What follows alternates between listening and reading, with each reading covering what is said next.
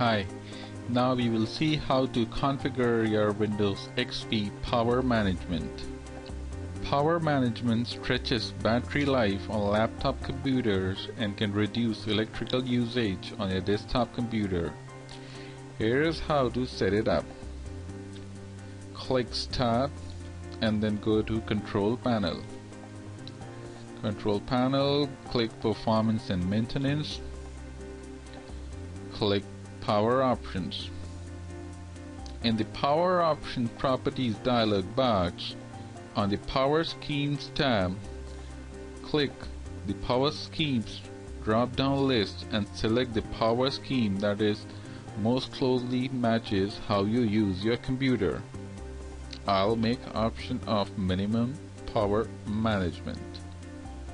You can also adjust System Hibernate settings if you're not happy with the default selection. I'll say hibernate my machine after an hour if nobody is using that. For some of the computers, system standby settings might also appear in here. Standby reduces power outage when a computer is not in use by turning off the parts of the computer that uses the most energy. It only takes a few seconds to start a computer from standby, whereas Hibernation saves your program and shuts your computer down completely. Hibernation uses no power, but it takes a few seconds longer to recover from hibernation when you need to use your computer again. Setting shorter delays before standby and hibernation reduces power usage, but waiting for your computer to start may be inconvenient sometimes. Let's go to Advanced tab now.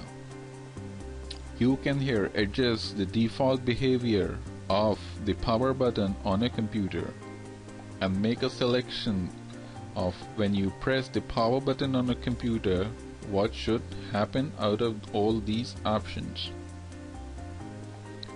On Hibernation tab, make sure you have enabled hibernation if it is not already selected.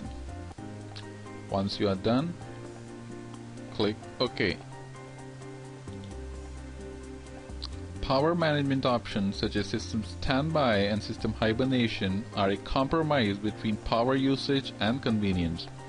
If you find it is annoying when your computer goes into standby or hibernation, repeat these steps to increase the length of the delay to disable those features completely. That's all in how to configure Windows XP power management. Thanks for watching.